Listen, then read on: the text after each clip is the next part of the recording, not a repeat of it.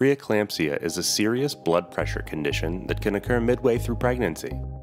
People with preeclampsia often have persistent high blood pressure and high levels of protein in the urine.